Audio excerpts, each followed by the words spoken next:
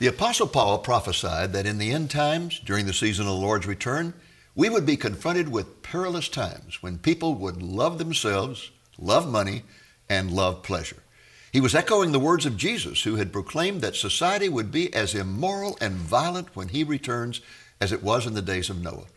Have those perilous times arrived? Stay tuned for an interview with Eric Barger. Lamb and Lion Ministries presents Christ in Prophecy, a program that focuses on the fundamentals of Bible prophecy, showing how current events in the news relate to biblical predictions of end-time events and the soon return of Jesus. Now, here's your host, Dr. David Reagan.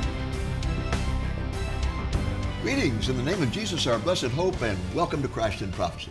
My colleague Nathan Jones and I have a very special guest in the studio today. He is Eric Barger, the founder of a ministry called Take a Stand. And that is exactly what Eric has done, folks. He speaks out boldly in defense of the fundamentals of the Christian faith, and he minces no words in doing so. No one will ever accuse him of tiptoeing through the tulips.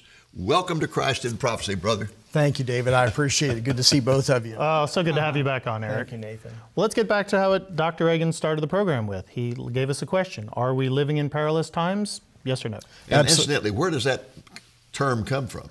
Oh, it's in 2 Timothy chapter 3. Yeah, it says that in times will be perilous times. Right, perilous times. And in that time, people will be lovers of themselves more than lovers of God, boasters, proud, arrogant, deceivers, God-haters. There's a whole list there. And that really, when you see what verse 4 says, that's aimed at the church, not the world. Mm-hmm. It describes what the church or what the world looks like today, but when you look at what is said in verse 4, they have a form of godliness, but denying the power thereof.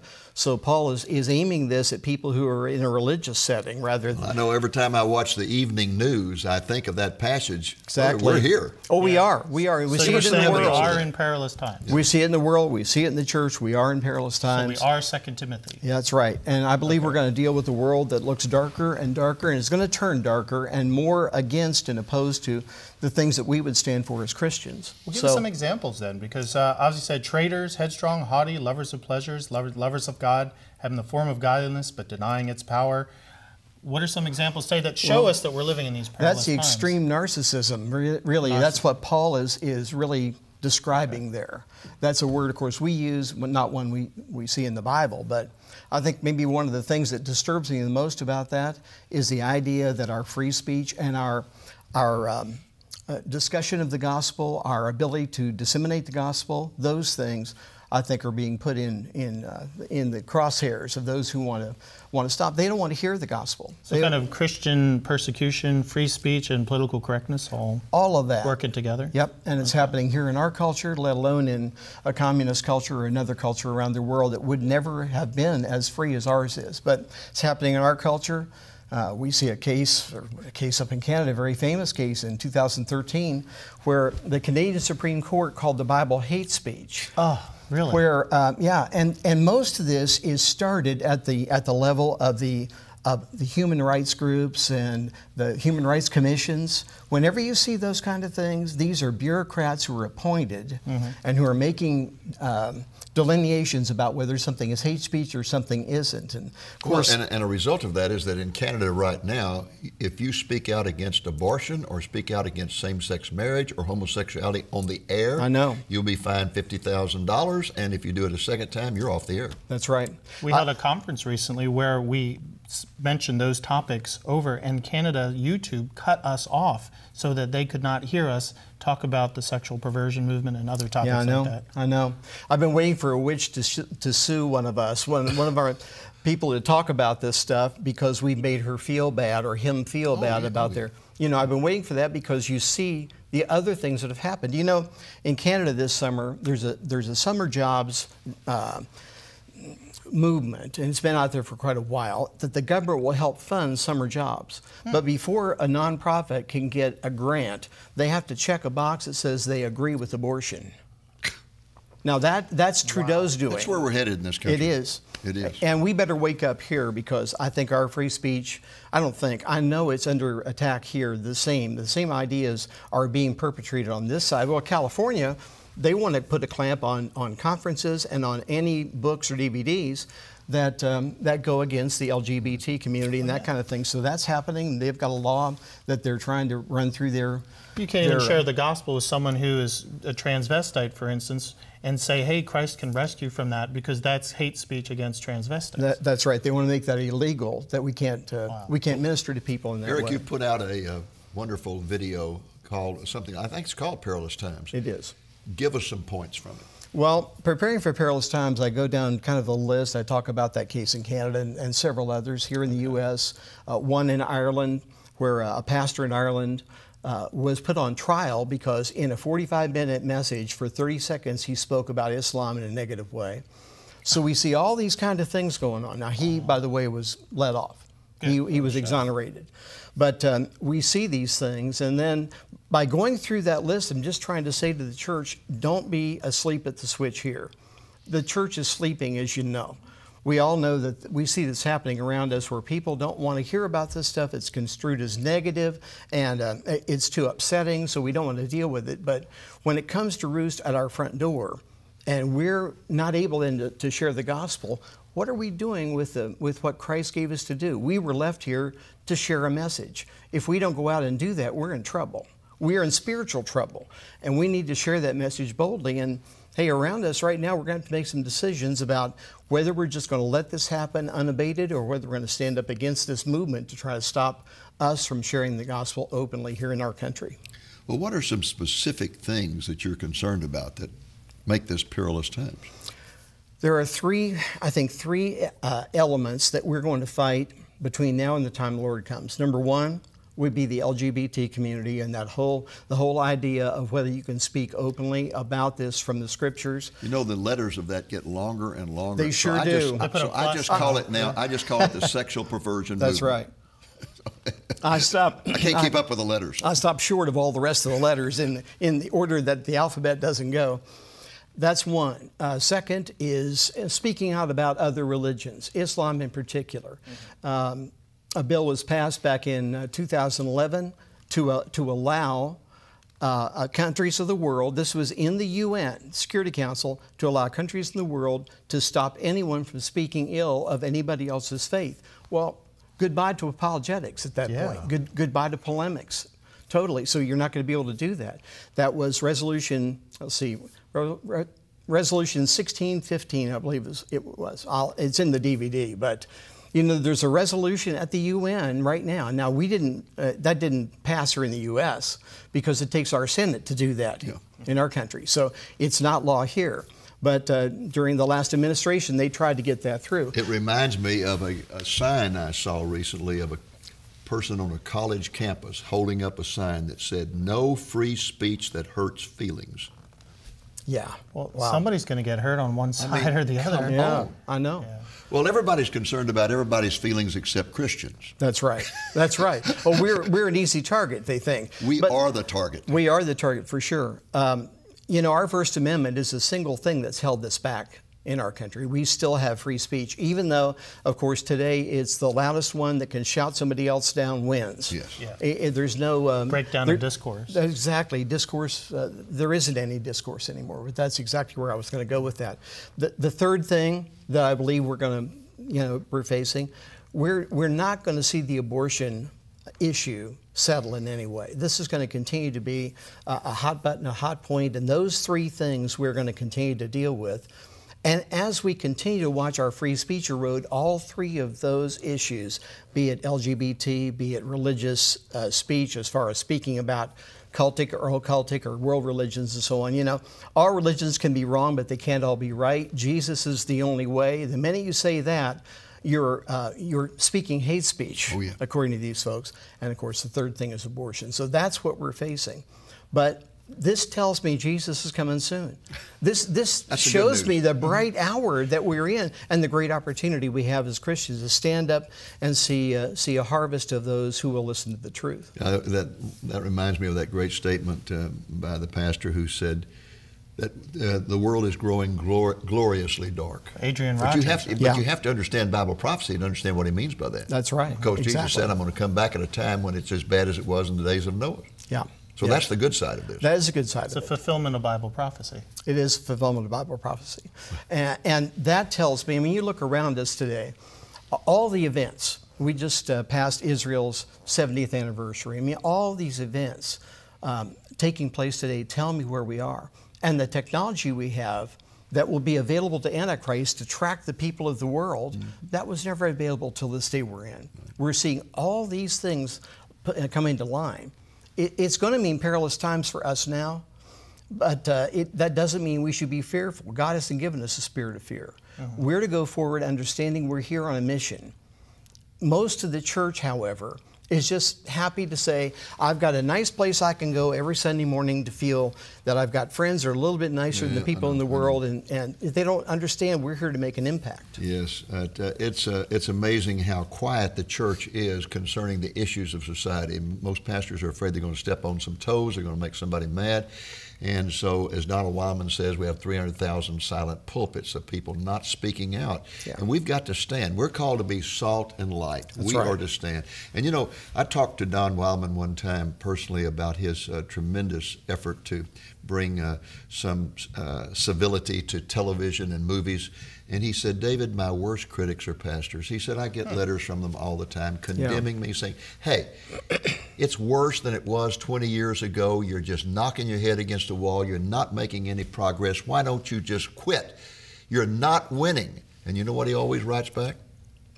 God didn't call me to win. He called me to stand. We're not going to win until Jesus Christ returns. Yeah. I like that. Oh, me too. And I've appreciated what his stands, all of them that he's taken through the years, and that's what we need to be. A lot of the pulpits have turned to the user-friendly, feel-good messages because they're more interested in attracting the people and putting warm bodies in the seats than they are in making a difference and seeing souls won. Yeah.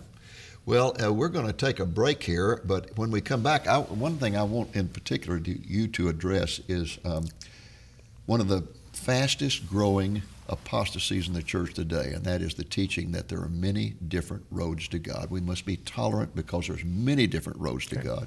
And I also want you, when we come back, to explain to our viewers, what in the world does it mean when you have an apologetics ministry? Yeah. People always ask me, what are they apologizing for? I know. and a discernment ministry. What does that mean? Because you are basically have an apologetics discernment ministry. So I want you to define that for our viewers so that they'll understand that you're not going around apologizing to anybody about anything. Okay. That's true. We'll come back in just a moment. I want to personally urge you to get a copy of my newest book titled God's Prophetic Voices to America. This is my 16th book, and I consider it to be the most important one I have ever written. It presents summaries of the prophetic messages of 13 people whom God has anointed to point out the sins of our nation and call us to repentance. Those people include 4 from the past and 9 who are currently speaking out, warning our nation that we are headed for destruction if we do not repent. The voices of the past include Peter Marshall, David Wilkerson, Alexander Solzhenitsyn, and Francis Schaeffer. And the current voices include Don Wildman, Jan Markell, Albert Mohler, and Jonathan Cahn, among 5 others. This is a book with a very urgent and vital message that both you and your pastor need to read. We can provide it to you for a gift of $20 or more, including the cost of shipping. And since we're very anxious to get the book into the hands of pastors, we will ship you 2 copies of it for a gift of $30 or more, including shipping. If you desire the special offer of 2 copies, ask for offer number 780. You can place your order by calling the number on the screen Monday through Friday between 8 a.m. and 5 p.m. Central Time, or you can place your order through our website at lamline.com.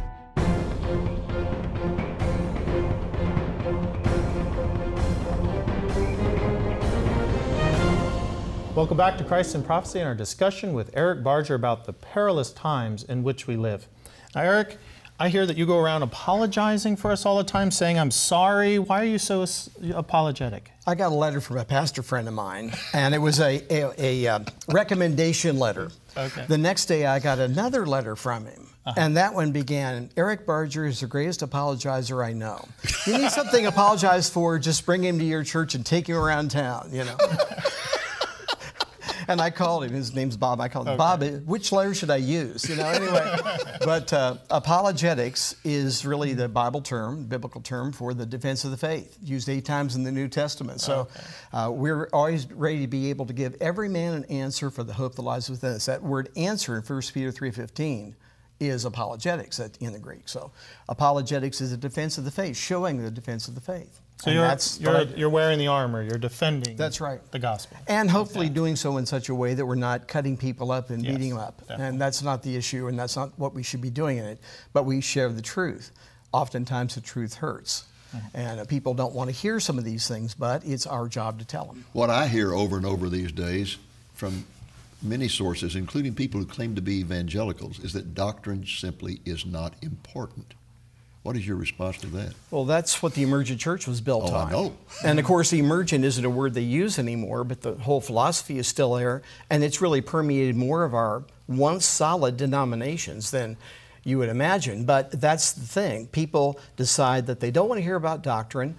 People have heard it and they don't need to hear it anymore. We want to hear about life application, how to live a successful life, how to balance your checkbook, how to raise a good family. And all that's fine, but if we don't attach the gospel to whatever we do, have we really given them anything that's of any eternal significance? Well, one of the leading candidates for president of the Southern Baptist Convention wrote an article last year in which he said that Muslims and Christians worship the same God. And I heard some people in the Southern Baptist Convention say, well, he's a young guy and he doesn't really know theology very well. They were excusing this. Wow. Well, Allah is not Jehovah. And the Jesus of the Bible is not the Jesus that's spoken about 97 times in the Quran. Are there many different roads to God, and what about the gods of... Well, just take Islam. I mean, they may talk about a God in Islam, in the Quran. Jesus is spoken of 97 times, but the Jesus of the Quran is never deified, did not die on a cross, did not pay for our sins. He's going to be the enforcer for Allah. That's basically a way to look at it. He's going to knock all the crosses down and kill all the pigs. Exactly. Anybody who didn't surrender to Muhammad's teaching, he's going to take care of it in the end. That's not the Jesus of the Bible. And so we have these misconceptions all around us. How many of the cults use the word Jesus or claim the scriptures or if they do use Jesus, it's a fake Jesus. It's the Jesus who is Michael the Archangel or something like that. Exactly. I spoke at that at the Lamb and Lion Conference a few years ago about that. So, that's the thing. There may be people claiming all these different paths to God or that all paths lead to the same place. Yeah. That's not at all what the Scripture teaches. What? All paths do lead to the same place. They lead to a God who's going to judge. Well, when you look at it like that, but the ending result is one of two places. No, so that's the thing. Do you see that move towards universalism in our perilous times as moving towards, say, the harlot religion that will start the tribulation? Yeah, because man becomes, I think, deified in the end, or at least in his own mind. Okay, so universalism really is humanism. Well, I've said for a long time that the New Age is moving closer to humanism, and humanism moving closer to the New Age. And sometimes you really can't tell one from the other until you can dig into the person who's teaching it. Interesting. Yeah. Pastor Robert Jeffress of First Baptist Church often points out that every religion in the world except Christianity can be summed up in one word, and that word is do. You've got to work your way to heaven. Christianity is the only one that can be summed up with the word done. Right. Over and done with on the cross by Jesus Christ. There's nothing that we can do except accept Him.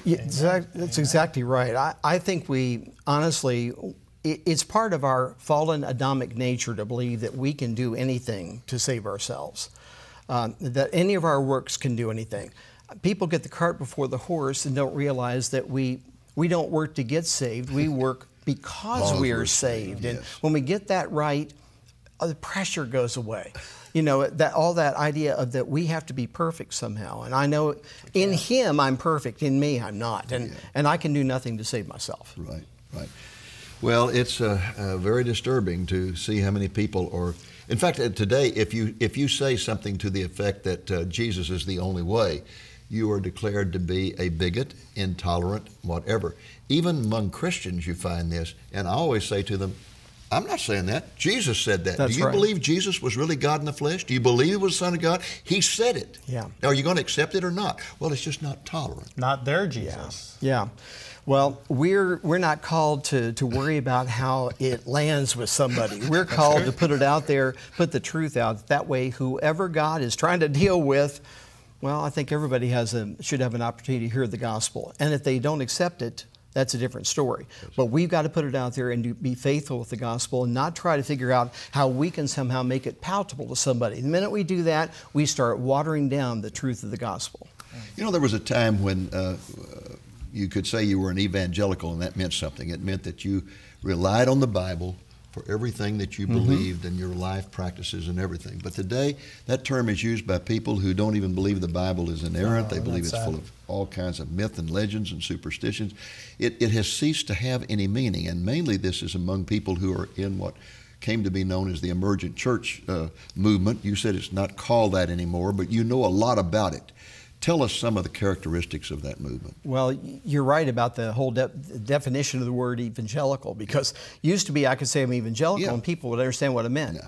Now I have to give them at least a paragraph so they understand that I'm not what maybe some other people think is evangelical. I believe that I'm a Bible believer first and foremost. You know, that's Maybe the interesting best you should way. say that, because somebody wrote me recently and said, you need to phrase things differently or people are going to think you're a fundamentalist. And I wrote back and I said, you know, really, I am a fundamentalist. Yeah. I don't use that term because it has so much baggage in terms of being super legalistic and all that. Yeah. So I just tell people I'm a Bible-believing Christian. That's the best way. I mean, I've gone from saying I'm evangelical to that. That's what I've done too. Well, wasn't there a Barna poll that came out that showed that only 9% of people say that, have a biblical worldview. Biblical worldview. In other words, Jesus Christ, the Son of God. Christians have a biblical worldview. Wow. That makes us all begin to check ourselves. That's perilous. It should. That is perilous times. What are the characteristics of this movement? The emergent church really believed that a new church must emerge to meet the needs of the millennial crowd, of the postmodern group,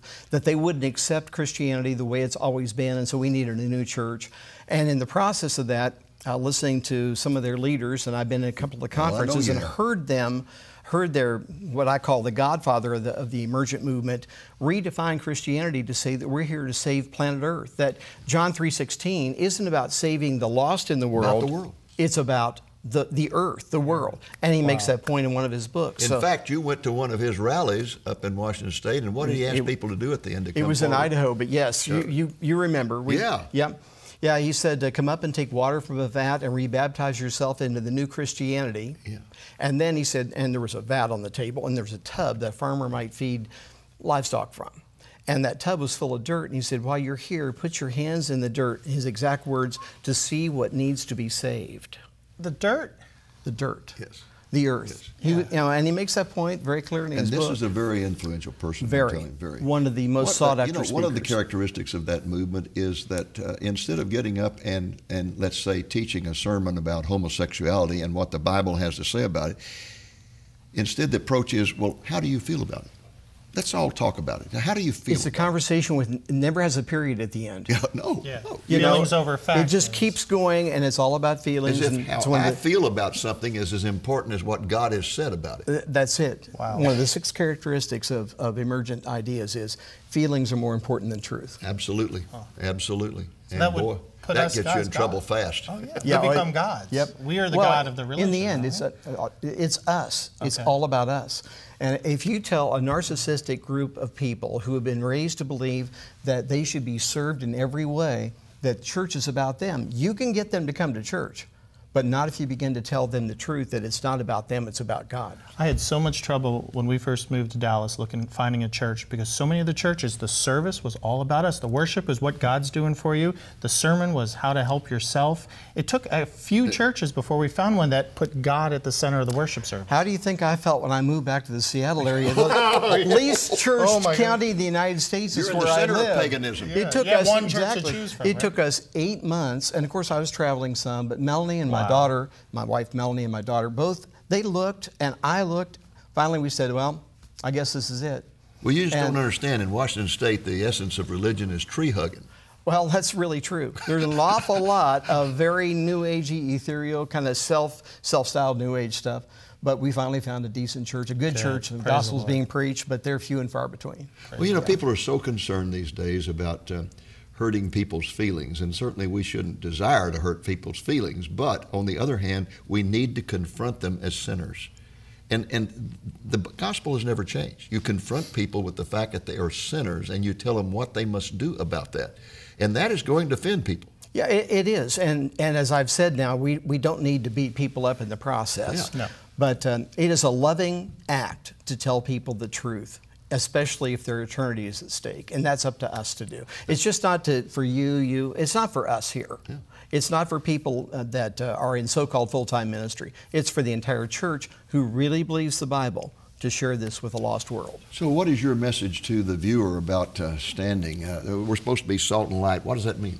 Oh, I think that's one of the most important things, that in every way, the way we conduct ourselves in our lives, in our businesses, in our marriages, of course, in our interactions with others, to let that light shine. Mm-hmm. And it doesn't mean we're holier than thou. It doesn't mean that we walk around looking whatever spiritual looks like, I'm not sure. But we've got to present truth in such a way that people understand that there is only one way, that time is short, that if we are in perilous times, that trumpet call could happen any time. And that's the thing, is sharing people with an urgency. If the church just had the urgency, Dr. Reagan, that would be the key right there. Well, and it also means standing for, if we don't stand for righteousness, nobody's going to stand for righteousness. Right. It's going to become increasingly difficult to do so. Already it's difficult for people to stand, because when they take a stand, it may mean their job promotion. It may mean their job itself. That's right. That's right. We've seen people fired over saying, bless you. Yeah, yeah. Yeah, somebody did that recently on this trip, actually. Someone somewhere that was serving me in a restaurant or whatever, a gas station. She said, have a blessed day. I said, I love that answer, that response, you know. So I've commented back to her, you know, but some places that might cost you your job. Oh, right. So we urge you to stand for righteousness. That's what we need to do in these end times. Yeah. Speak out, and you can do it in many different ways.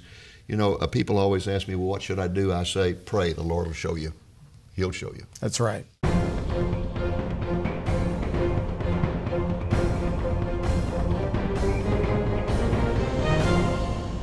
Well, folks, that's our program for today. And as we bring it to a close, I want to thank Eric for being our special guest. Eric, thank you, and God bless you. Thank you, David. My pleasure to be here. Okay. Eric, can you look at that camera and tell folks how they can get in touch with your ministry? Sure. It's just ericbarger.com is the best way. My name all run together, ericbarger.com. That's pretty simple.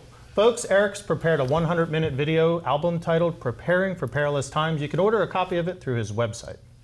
Well, folks, I want to thank you for watching our program today. I hope, the Lord willing, that you'll be back with us again next week.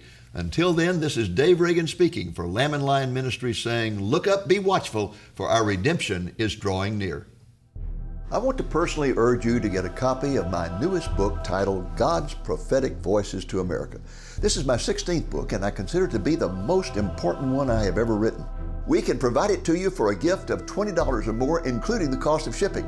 And since we're very anxious to get the book into the hands of pastors, we will ship you 2 copies of it for a gift of $30 or more, including shipping.